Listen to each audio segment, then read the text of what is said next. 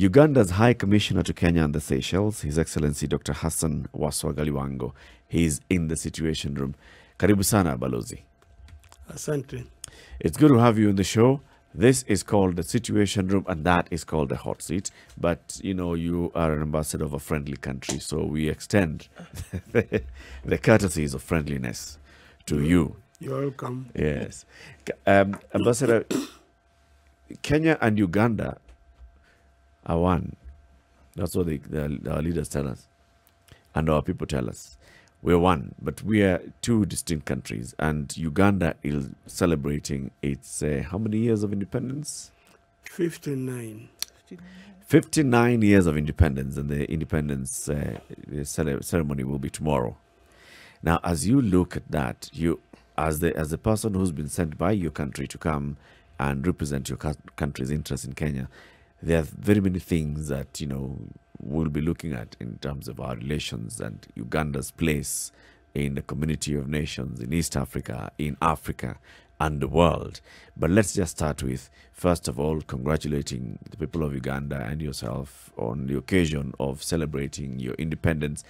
In Kenya, we call it Madaraka.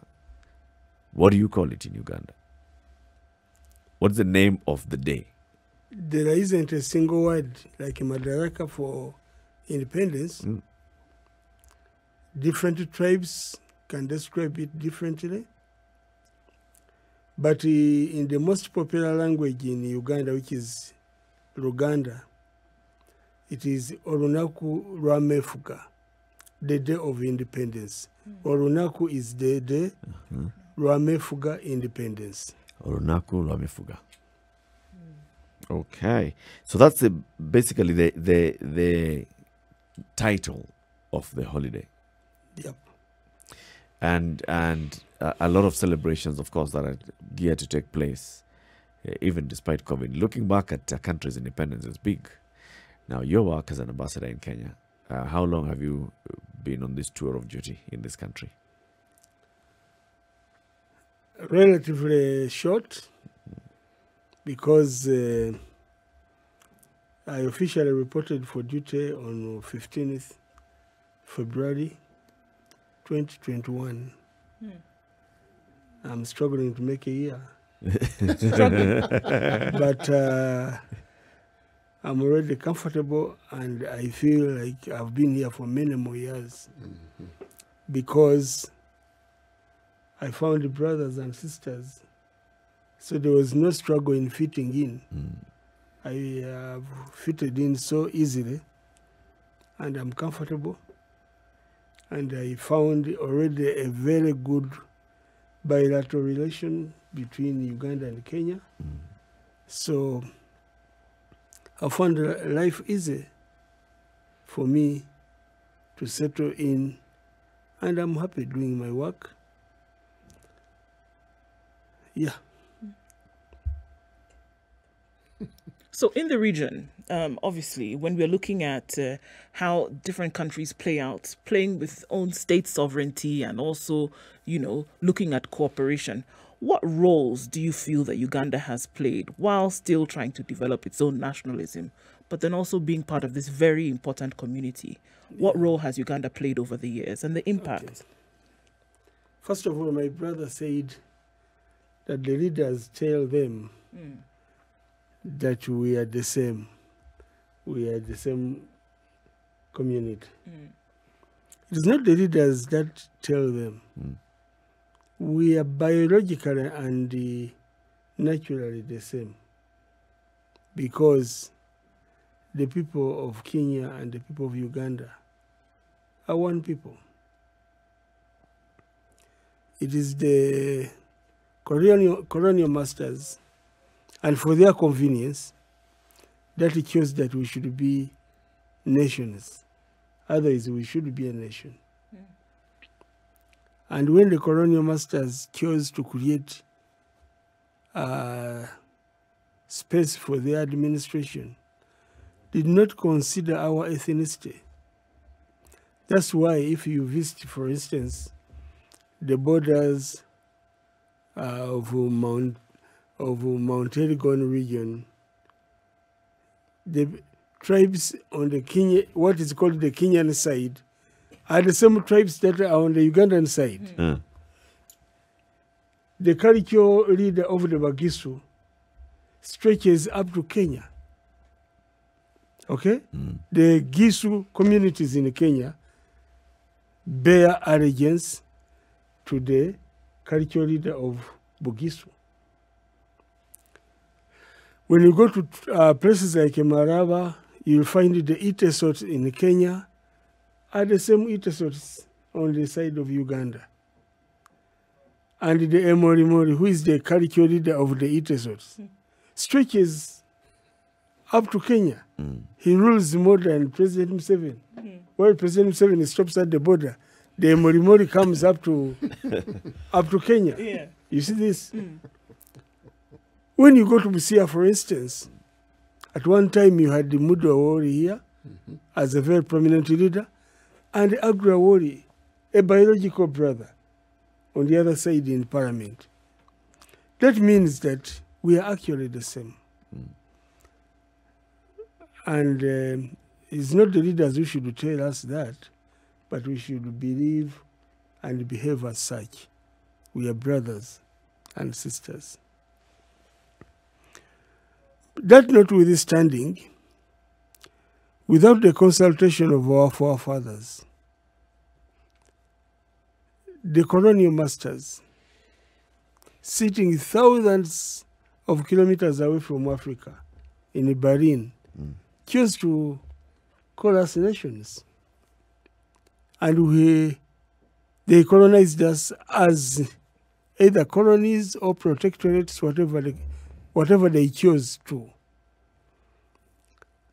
And because of that colonial subjugation, the Africans had to begin fighting for their independence.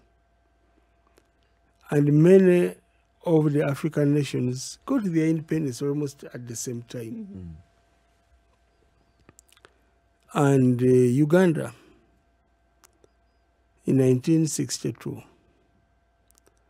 witnessed a historical event of lowering the British colonial flag and hoisting the current Ugandan flag. And it is this that occasioned the celebrations that have been going on, called the Independence Day celebrations. Of course, we value that date because it is the day when we saw a change of political guards from the whites to the Africans. And we respect, therefore, the fact that we were made nations and we attained independence at different times. But because we know and remember the historical distortions of colonialism, that's why African leaders are becoming nationalistic all the time, right from our founders, the Mzee Kenyattas, the Nyerere, the Kaundas, the Patrice Lumumba, and others. The struggle to decolonize ourselves and become an African state continues. Many leaders, like the great leader of Libya, Gaddafi, had a dream of creating an African state so drastically. He died without achieving it. It is a struggle. But one day we shall have to achieve it, as long as we are focused. You see that happening? Yeah. What would it take for that to happen? If you just look at the context, the East African community has been heading towards some sort of integration, political, monetary integration. It's taken forever. It is not forever. Well, it's taken a long time. It is a process. It is a process. For integration to take place, the mindset of the people to be integrated has got to be fine-tuned towards that. Many Africans, unfortunately, because they were born and believe in the nations they have found, think that they are different nations. But with the time, when Africans appreciate that we are the same, we shall form a federation. Are we heading towards that? The East African community that you are talking about, first of all, it had turbulence. At one time, it was disbanded. Yeah. Also because of ideological deficiency by leaders. People who did not appreciate the importance of integration. And so at one time it did not exist. But now we are sure we are on the right course.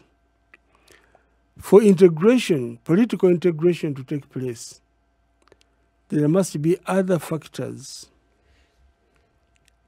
that must take place. For instance, there must be economic integration. One day when people think about themselves as East Africans and therefore don't need work permit to move from Arusha to come and work in Nairobi, that will be the beginning of integration. The day people will carry their merchandise across Maraba border without the unnecessary bureaucracy that takes place there, that will be the beginning of integration. The people of Kenya, Uganda, Tanzania, Southern Sudan, the day they will be able to move and cross borders without being asked for visas, that will be the beginning of integration. And it is a process, and it is beginning. It is already beginning to shape. So there's appetite for it. Are we looking at appetite from all the specific governments saying, is that the direction in which governments are today when we look at the East African community, Uganda, Tanzania, Kenya, saying this is actually the direction we should go? Or is the concentration heavy on nationalism and internal development first? What is happening is, first of all, as far as Uganda is concerned, the integration should have taken place yesterday. It is not something we look at as a future thing. But because we cannot force integration, it is a process. We are waiting for other countries to appreciate the importance of integration. And what we are sure will eventually happen is when the leaders appreciate that the safest thing for us is to become a bigger nation than what we are, the easier for it will it be for integration to take place. Because today when we talk about economies like China, China is becoming a world power economically because of its numbers. And as when with us we begin to think about a small population of Kenya, a small population of Uganda, another very tiny population of Sudan, Southern Sudan, Northern Sudan, and so on, we are very easy to manipulate. And when we begin thinking about our nations, then we begin protecting our poverty. I call it poverty because when you say our sugar must remain here, it should not cross this, you are protecting our poverty. At one time, President Museveni said, beginning to compare the economies of the African nations, saying, which is better? Is it Uganda or Kenya? Is it Kenya or Tanzania? Is it Tanzania or Rwanda? It is like two dwarfs beginning to wonder who is taller than the other. Because, yes, because Same height. we are the same height, and we cannot become taller unless we support each other. Yeah. So, Your president, Ambassador, has actually been in the forefront, even in reviving the EAC yes, and in trying to spearhead this conversation towards integration. yes, All the things that you've said have actually been put on the table at a political level, at East African Legislative Assembly, at when heads of states meet during their summits, when ministers meet, when ambassadors such as yourselves meet. Talk has happened. What is it, in your opinion, that hinders the movement of this towards becoming a reality? What is slowing it down? I Not think it maybe is hindering it. self-interest. Whose? The leaders.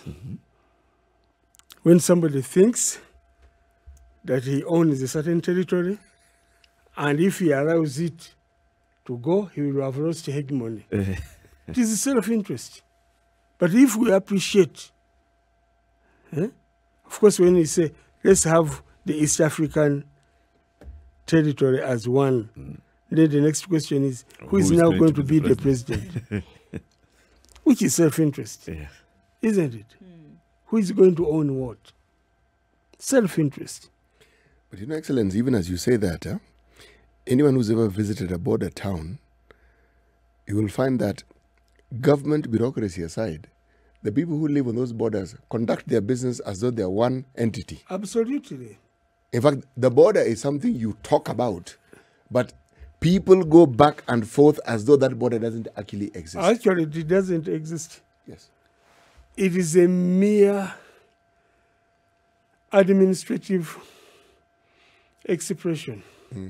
But to the people, it doesn't exist. No, it doesn't. When I go to Uganda by road, for instance, with a government vehicle they see, with a flag, I'll take more time clearing in the offices to cross the border while people are moving from this border to the other side and coming back 10 times Finishing their when you are business. still in the queue. Yeah. With them, the border doesn't exist. Yeah. They are the same community. Yes. It is us in offices who believe that a border exists. But our communities don't believe. Actually, the creation of the border is a burden to the ordinary folk. Yeah. They would live happier without it. You know, we see a lot of, especially trade taking place. Uganda is Kenya's biggest export market. There's a lot of business that takes place between Kenya and Uganda. Kenyan traders just get up in the morning, board a bus, and in the evening they're in Uganda. Tomorrow morning they're back with the overnight bus. Yes.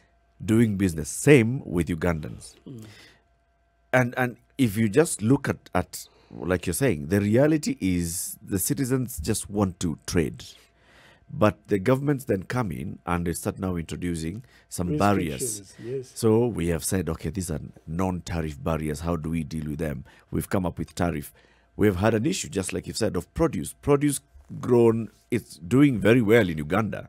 And we need it to come to Kenya, but we can't bring it to Kenya. Why? Because, you know, why should milk from Uganda be coming to Kenya? Why should this be crossing over? How can we move away from this? As far as Uganda is concerned, it has moved away from that a long time ago.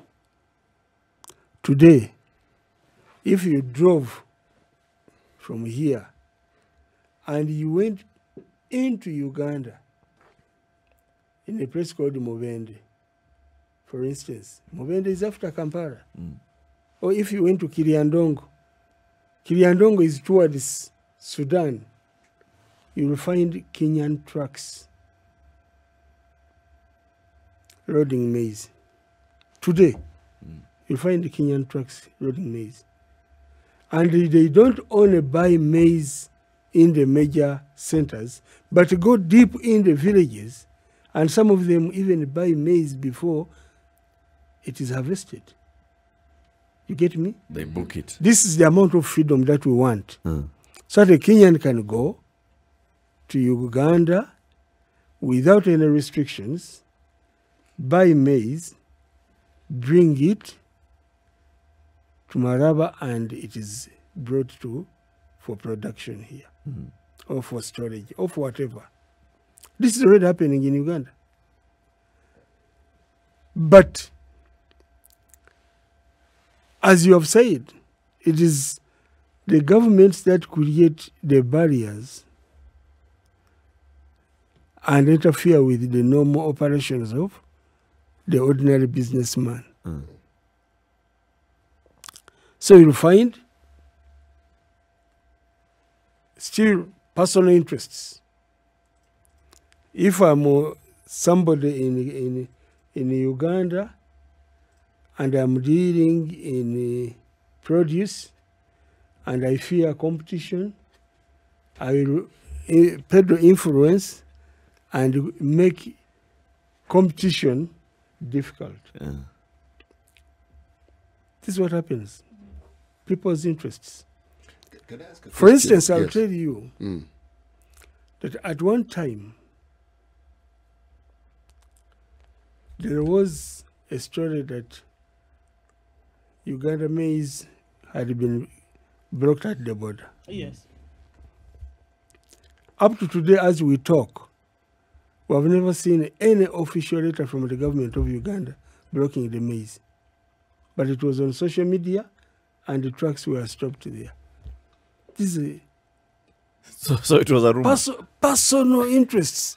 Somebody can sit down and concoct a story, and it appears as if it is official, when actually. So when the two governments met, they discovered that nothing has happened of that nature, and the maize has continued to cross up to now. So, personal interests will make the integration a problem. You know, when you talk of integration, Your Excellency, Yes, first of all, we talk of infrastructure, road network, yes. rail network, network by sea. So I want to ask, the Uganda rail network, fully operational? Port Bell and the sea avenues from which trade could actually be facilitated, are they also fully operational?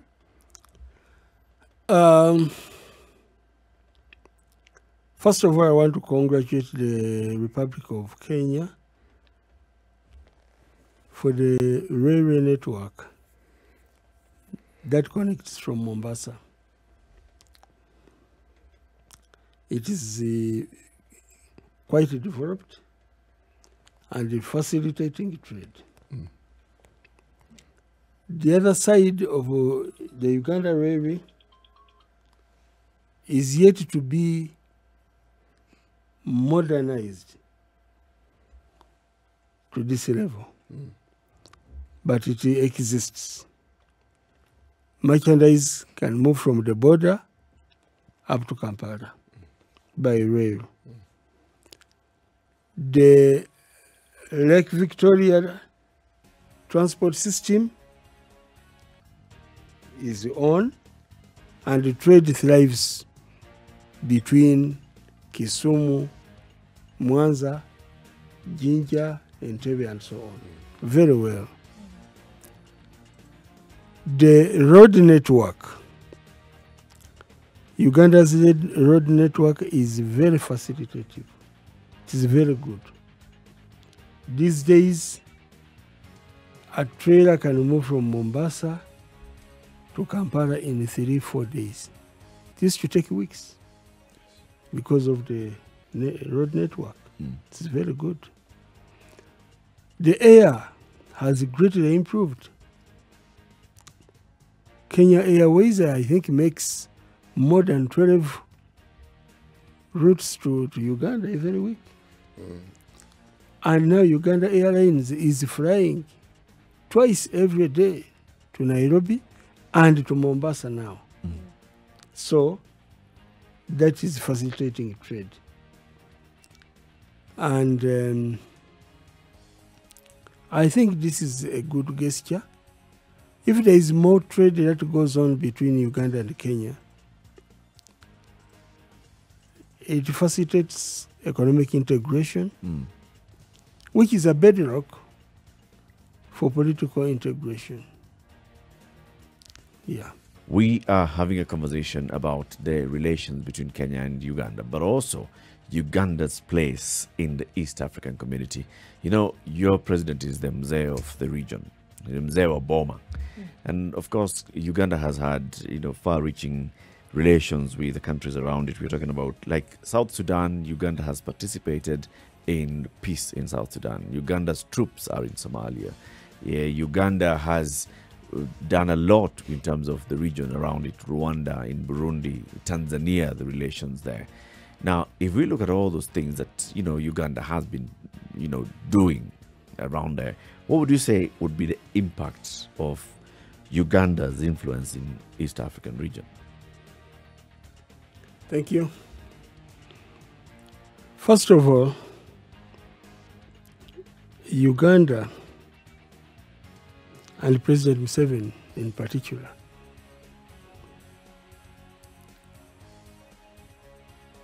knows and believes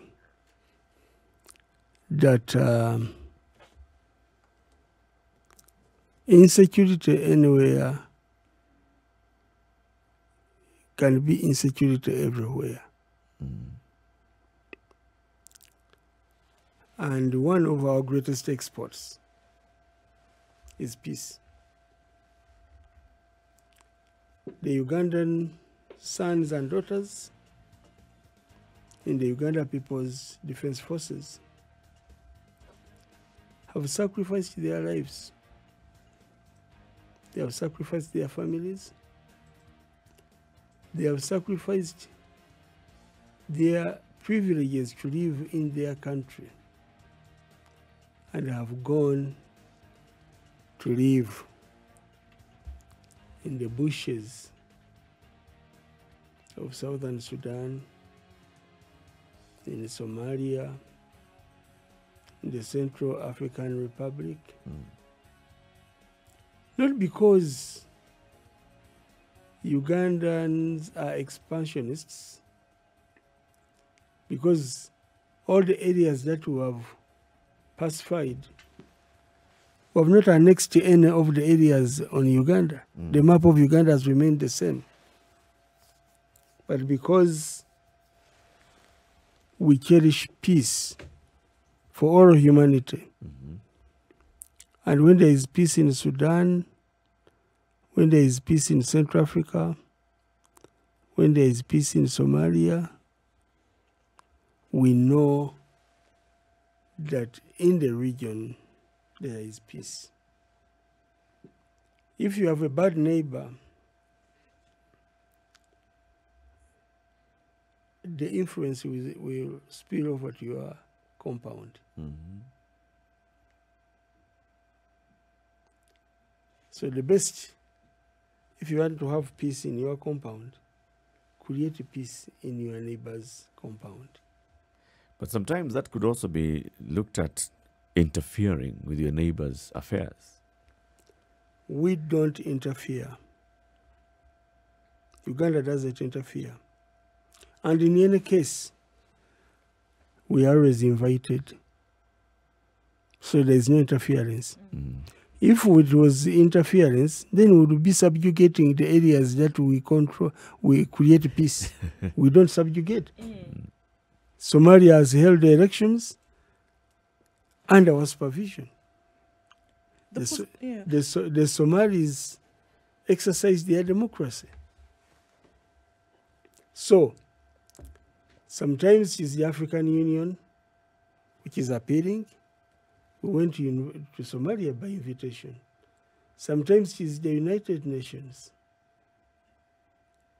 We are a global community, and we respect international global communities like the UN, the African Union, the East African Community. If it requests us to contribute troops to the East African peacekeeping force, we shall respect it because we respect the East African community. Actually, I'm in agreement with you, and I'd just like to add that in addition to what you say, is the Pan-African movement that was begun by a Jamaican called Marcus Garvey is actually nestled in Kampala.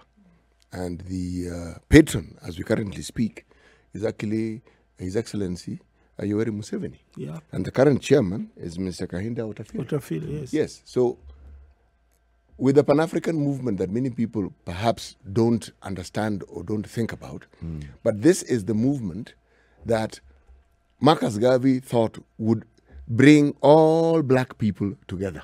Absolutely. Yes. And one of the biggest supporters of it had been the late Gaddafi. So my question, even as I look at this, is knowing that the government of Uganda actually supports, physically, financially supports the movement, what has been the response of your neighbors, us, for instance, Tanzania and the others? And Rwanda. And beyond, because if there is support for it, then the oneness that we speak about becomes an even greater reality. That's right. Yes. As I told you, one of the biggest problems that one faces is self-interest. You can't avoid it. Self-interest. And sometimes maybe I want to call it envy. Why is it that it is Museveni who is successful in the Sudan, in the Somalia? Why? Envy. But it also depends on ideological upbringing. As my brother said, President Museveni and the cadre of leaders of his generation believe in Pan-Africanism, not nationalism. Actually, on the 4 principles of the NRM today, the word nationalism has been removed, and instead it is Pan-Africanism. We are looking at Uganda beyond the boundaries. Not to expand, we are not expansionists. If expanding was our responsibility, Rwanda would be part of Uganda.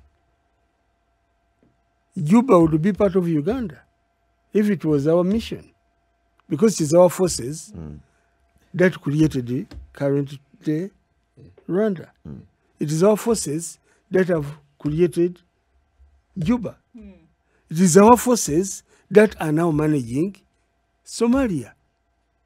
But we have not called them part of the territory of Uganda because we are looking at a bigger African picture, Pan-Africanism. That is our mission. I've got a question that's coming in on social media. Raphael is asking, there is the issue of fishing on Lake Victoria, the issue around Migingo Island, and the presence of contraband goods coming in from Uganda. What's the ambassador's take on these two problems? One thing that I want to assure my brother who is asking that question is that there is no question between Uganda and Kenya that cannot be solved. And it is a matter of time. Uganda and Kenya will solve all the issues on Lake Victoria. Are there talks that are taking place on this? Are there talks that are already going on to resolve these issues? Many. There are talks at interministerial level and even at the level of the principals. The President Museveni and President Uhuru discuss all these issues. And before the end of this year, we are having a joint ministerial commission meeting in Kampala to discuss many issues, including Lake Victoria, including the tariffs, including peace, and many. Several ministers from the Republic of Kenya will come to Kampala and join their counterparts and discuss on how to manage these issues. The previous meeting was in 2019 and it was in Nairobi. So the second meeting is supposed to be in Kampala. It is the COVID that interfered. It should have taken place already. But we have agreed that before the end of the year, there's going to be a joint ministerial meeting to handle most of these issues. What is important, and everybody listening to us should know, is that Uganda and Kenya are brothers and sisters, and they cannot sustain a conflict. Any conflict will be resolved even when it requires making sacrifices. I'll give you an example. In April, there was an inter-trade meeting between the government of Kenya and the government of Uganda, and it took place in Kampala. But it culminated into the Minister for Trade of Kenya and the Minister for Uganda leading a delegation of Kenyan delegation and Ugandan delegation that are meeting the president. And the issue was to do with the non-tariff barriers. For instance, I'll tell you that Uganda had the non-tariff barriers on furniture from Kenya, okay? On sanitary materials from Kenya, and many others. And the meeting was the shortest that I've ever known, bilateral meeting. When the president was asked to talk, he said, I have abolished all those non-tariff barriers. And we clapped and we went out. You get me? Yeah. So there is nothing that can make us fail. And Kenya is reciprocating in the same way. Our sugar now comes. We are allowed to bring 90,000 tons of sugar to Kenya today. And if you go to the supermarkets, I was happy last time. I went to the supermarkets here in Nairobi, and I found Kakira sugar on the stalls. I said, yes, this is the meaning of peace between us.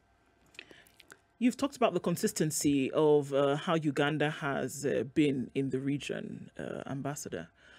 Would you attribute that kind of consistency to the long-serving leadership of President Museveni? Of course, President Museveni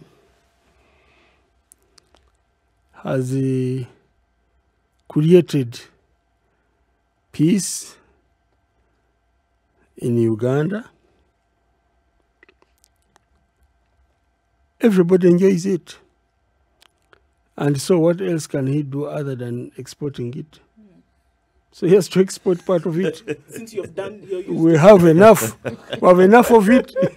We have enough of it. When you produce in abundance, beyond what you can consume, you export. You share with your neighbor. Yes. Today we are producing more maize than we can eat in Uganda. So we have to bring some here. We are producing more sugar than we can consume in Uganda. So we have to bring some here. We are producing more milk than we can consume in Uganda. So we have to bring some here. And we have produced more peace than we deserved. So some peace have got to be exported. So we say extend the peace to Somalia, to Southern Sudan, and to any African country that needs peace. We are ready to export the peace. People always talk about, now you've talked about the surplus in production that you have in your country. Maize, sugar, milk, that means your dairy sector is also thriving. And then when we talk about our production in the country, among the challenges that we find is the cost of production here is very high.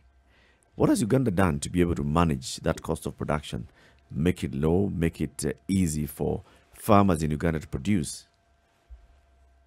Okay, what is first of all, what I have learned in the short while when I'm here is that Kenyan people are very hardworking people. If there is anything I've learned from Kenya, is to be a hard worker. And I think I should be a better person. Because when I see the way people here work, they are not jokers. They work. But they also work because conditions are not very easy. For instance, here you may not produce the amount of maize you need per acre unless you use fertilizers. In Uganda, you don't need fertilizers to produce the maize you need. Why is that? The soils are so good compared to our soils here. When I travel by train, deliberately to see what Kenya is, I see land that requires a lot of motivation To produce. Which is not in.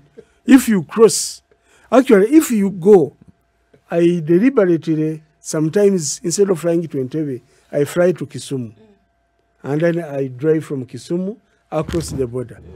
And you'll see the soils from Kisumu towards the other side are different from the soils on this side. The other people also don't require motivating the soil to produce. So, naturally, our cost of production is low because our soils are fertile. Then the other thing is, I've lived in Nairobi. Even during a very cold period, like it was in July, there's no rain. There's no rain. I planted some mattock and so on my compound in Lavington. And it is a struggle for them to struggle. To sprout. Despite To your sprout. motivation, they don't Yes. seem to be. You see this? But the same mattock I planted in Imbari, at the same time, the other ones, in 2 months, 3 months, Fruiting. I will be harvesting. Now, even the weather seems, I don't blame anybody. The weather also is not Favorable. very favorable because in Uganda, if it rains now and it stops in 30 minutes, there is going to be sunshine. And this is what the plant wants. Okay? Here you can stay the whole day without seeing sunshine. What do you expect the crops to do? We're now just beginning to enjoy life in Nairobi. In July, I almost ran away. I went to Mombasa so many times to run away from the weather here. You needed 3-4 blankets to survive. Then I said, this is terrible. The way we feel as human beings, it is the same way the crops feel. So, as a result, the cost of production of agricultural products in Uganda is lower than here. Than here. Naturally, also. Nature contributes. Balozi, we thank you very much for joining us. And we can clearly see you're enjoying your tour of duty in this country. Keep coming, and as long as you're here, You're welcome. let's talk a lot more about our relations between Kenya and Uganda, and so sharing those experiences. Yes. His Excellency Dr. Hassan Waswa Galiwango is Uganda's High Commissioner to Kenya and the Seychelles. And as you commemorate your 59 years of independence tomorrow, we wish you and the people of Uganda all the best. Thank you. It's good to have you on the show this entire week, and we also want to say thank you to these guys at Sassini who've been kind to us the entire week. Some nice, lovely coffee. Thank you. Instant coffee from Sassini. Instant coffee is a fine blend of African coffee made to offer a rich, smooth taste and aroma. You enjoyed it? I did. My cup is empty. I wish it was. Okay. I'll not give you this Fill it one. up again. Come on Monday, I'll give you some. Monday will be a public holiday here. I'll give you some more coffee. And we'll be hanging out together on Sunday at Jiweke Tavern in Nairobi because it's a sports hangout. So we'll have Edward Kwach, who will be hosting that entire banter, F1, football and all, sports hangout. And then we'll have DJs Absolute and DJ Bryo will be playing at Jiweke Tavern. We're there, right? Ambassador, come to Jiweke. You're welcome. Come to Jiweke on Sunday. Tutakuja. Yeah, fantastic. Asante. City, let's conclude with the day's proverb. A person who fetched water is most troubled when it is wasted. The person who exports peace It's more peaceful. to another country, when he sees that peace being wasted, Is most troubled. he's troubled. You're absolutely right. You have spiced up the independence of Uganda. Bas. Thank you, Spice FM. Thank Thank you very Your much for Excellency. tuning in to Kenya's biggest conversation this week. See you again on Monday, on that day, which will be like it will be still another Friday for City and I. We'll come back on Sunday night. We'll be here Enjoy on Monday. the jacket exploits. You can come with us, dude. Really? Don't feel left out.